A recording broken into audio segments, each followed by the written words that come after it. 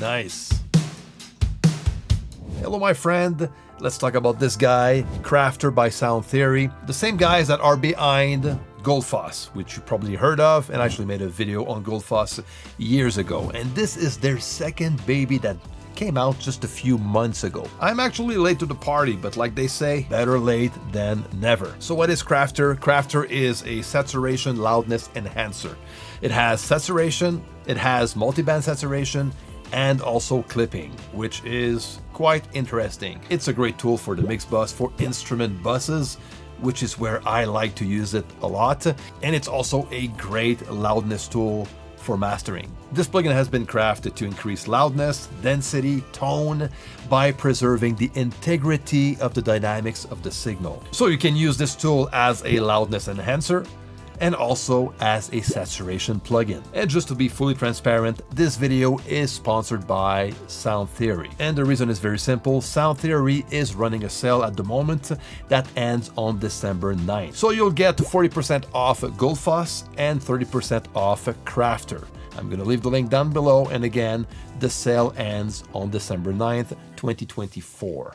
Let's jump right in and look at what we get with Kraftur. So if we take a look at Kraftur, as you can tell, it's a very nice GUI, and the plugin itself is very easy to work with, but there's some stuff you need to know about. First, we actually can change the color scheme of the plugin. If we click on the logo on top, there's that small triangle. I'm going to click on it, and there you go. I have access to different color scheme, but I'm going to keep it to the default one that is dark. It looks pretty good, so let's keep it this way.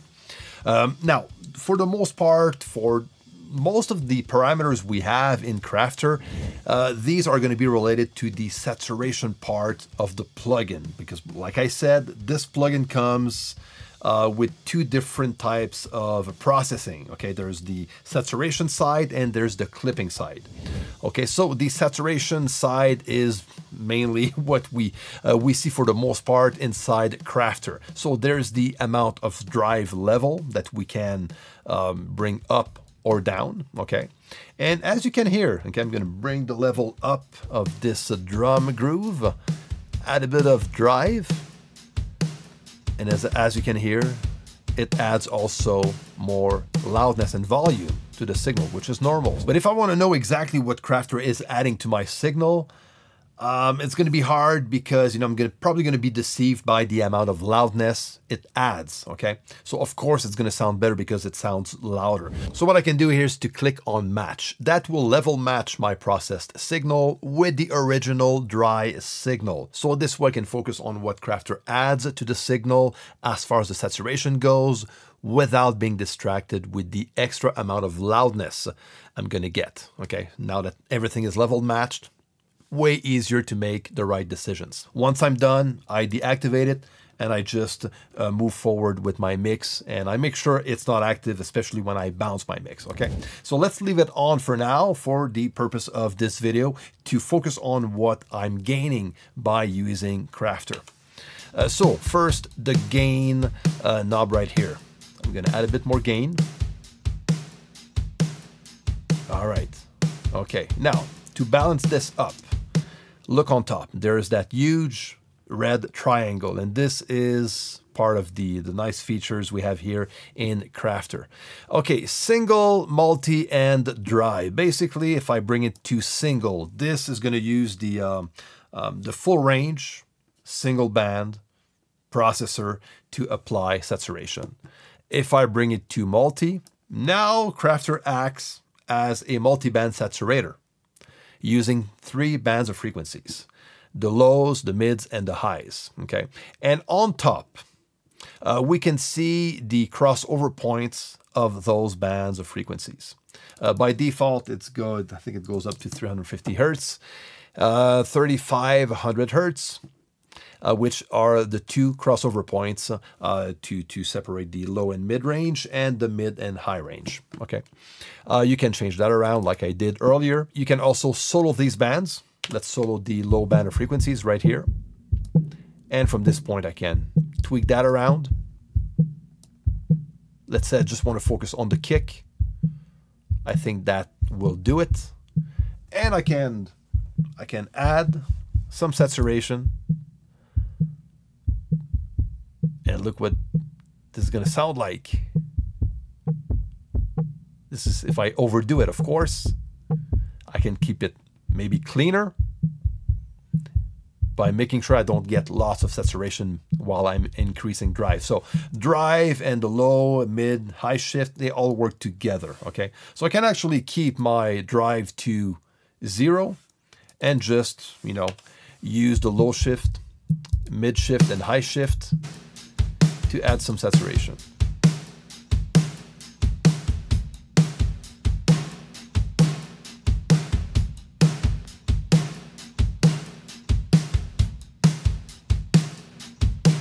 What I like to do though is to first start by increasing a bit of drive and then, you know, fine tune with the multiband portion of the plugin. Okay, I'm going to bring it back to single band. And as you can see, there is the transfer curve right here, okay, which looks a lot like, you know, a threshold curve found on a compressor. Okay, if we take a look at the offset and knee, this will affect the actual transfer curve. The knee will smooth up the saturation point of the curve, a bit like we have on a compressor with the hard and soft knee, same thing. And the offset is going to start saturation sooner. Okay, so it's going to offset the start of the saturation. So this way you can add more saturation without adding more drive to the signal, because you're going to affect more of the signal by adding more offset. So all the quieter parts are going to get saturation, basically, you know, depending on the level you set up the offset to. So that can be practical. So if I get back to my triangle on top, I can also blend the single band processor with the multi-band processor, which is quite nice, but also with the dry signal. I can bring that back to fully dry, or go between dry and multi-band processor, or between dry and single band processor, or, you know, the best of all worlds. So it makes the saturation processing so flexible and like very interesting to work with. Now let's look at the meters we have at the bottom. At the bottom we have the input meters. The white meter is the represents the single band processor. If I add a bit more drive, now you will see at some point when we'll get lots of saturation, you will see the color change to a very bright white. And same for all the other bands. If we go back and look at the different tones we have on the meters, the first part of the meter where we have a lighter tone, this will represent the amount of RMS level, okay, the average level of the signal. And the darker side of the meter is the peak level, okay, and same for the multi-band meters. So the one in orange, again, goes with the low shift, the low band frequencies. The mid shift will be the blue, and yellow for the high shift. And same thing applies. So if I add a bit more mid shift, at some point, there you go, I have more saturation added to this band of frequencies, and you can actually see it on the meter itself with this very bright white color at the end of the meter. We can also see the amount of saturation going on inside the graphic analyzer, just inside the transfer curve. So if I add some low shift or reduce the amount of low shift, I'm going to see the difference inside the graphic right here. Okay, so let's tweak around with this drum groove. Let's see what we can get.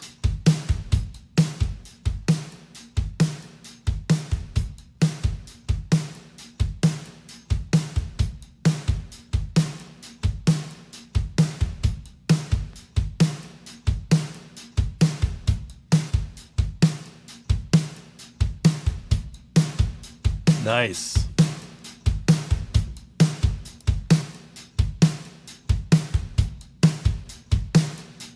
Way more in your face. I love it. And also the liveness I get out of the drums is just stunning. I don't know if you heard that, but the sustain out of that snare, kind of that roomy sound that I get, I just love it. And even if I bring down the amount of drive, let's make it a bit more subtle.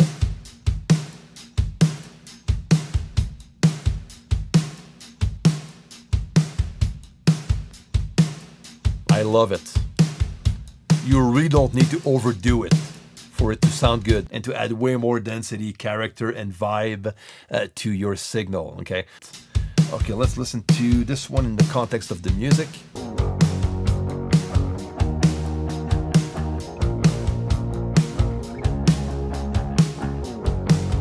Nice. Add a bit more drive.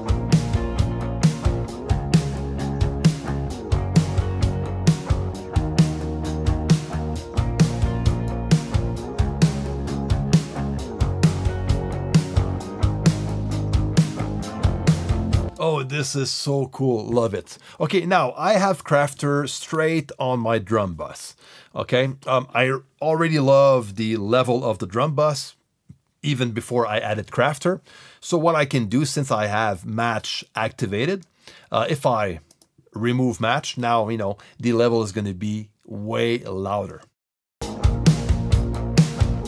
which is going to be way too loud for my track. So what I can do, I can readjust the output gain with the gain level, and this will bring up or down the output gain of the plugin.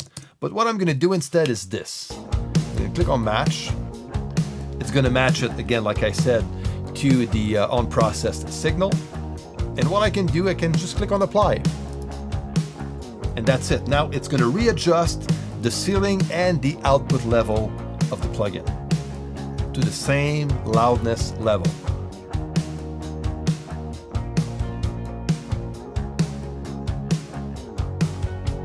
Well, that's perfect. Okay, so this is in a situation where I use Kraftur on an instrument bus where I'm already satisfied with the amount of level this bus has. Okay, so that can be very, very useful. I'm going to add Kraftur on the full mix, and this time around I'm going to activate clip, okay, which is going to add some soft clipping to the signal. Okay, now I can adjust the amount of ceiling, the ceiling point, by dragging up or down this red zone. Okay, this is going to be my ceiling point. I can also adjust that with the ceiling values that I have at the bottom right of the plugin. Now, note something like clipping. When we talk about clipping, at some point, clipping will add also saturation, which is a different saturation than what we have inside the plugin. So it's kind of a second stage of saturation distortion. So I'm always careful when working with a clipper, especially on a full mix. I want to try to keep things more controllable, I guess, you know, or more subtle, okay, when it comes to clipping. I don't want to end up with too much saturation on top of what I already have inside Kraftur. Now, since we're talking about saturation and clipping, note that Kraftur has unique oversampling and DSP algorithms to minimize aliasing and intermodular distortion, okay? And this adds a lot to the quality of this plugin, in my opinion. So the CFR meter we have right here is the amount of crest factor, which is basically the difference between the loudness level with the peak level. So in this case, it will quantify the difference in the crest factor of the fully processed signal with the unprocessed signal, which according to the manual is similar to gain reduction, basically. So this is a good meter to pay attention to, especially if you're mastering with this plugin. All right, so let's bring back our mix and tweak things around.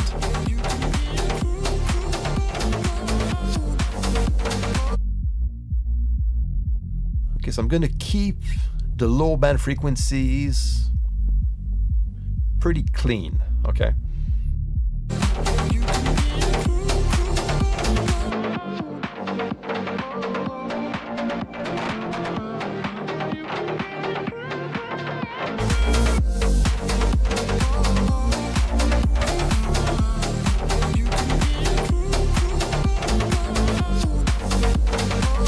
Nice. I like that. Way more powerful.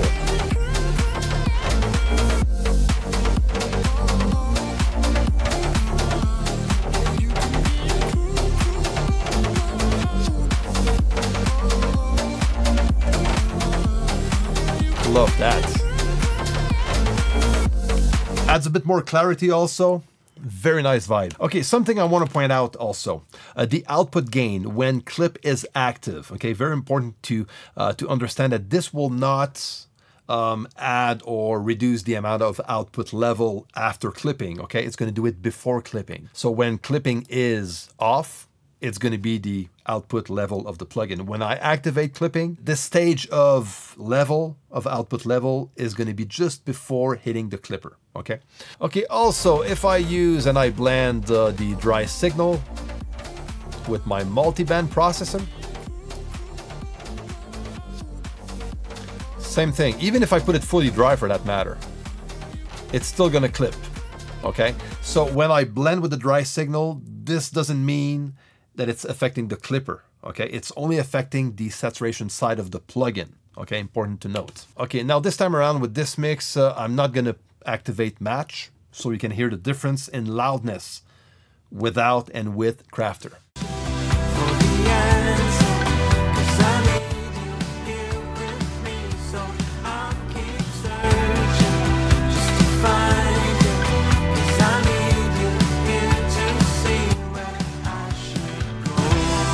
Okay, if I match it,